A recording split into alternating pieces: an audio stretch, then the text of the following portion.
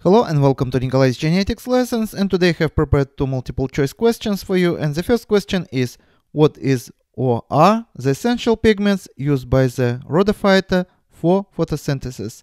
Rhodophyta is a red algae, and here's a variants to choose from. Take a look at this picture, which lists all the essential photosynthetic pigments. And as you see, in red algae we can find chlorophyll A, but not chlorophyll B. Other essential photosynthetic pigments would be phycobiolins, phycoerythrin, phycocyanin, and allophycocyanin. So all this group we call phycobiolins. And also red algae has accessory photosynthetic pigments, which we call carotenoids. Now let's check our answers. Variant A, phycobiolins and chlorophyll A. That means that our choice have to be variant D.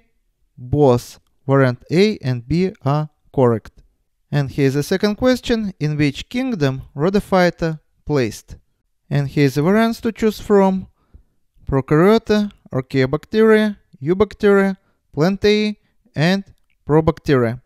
In kingdom bacteria we can find only blue-green algae, but in the kingdom plantae we can find green algae and red algae.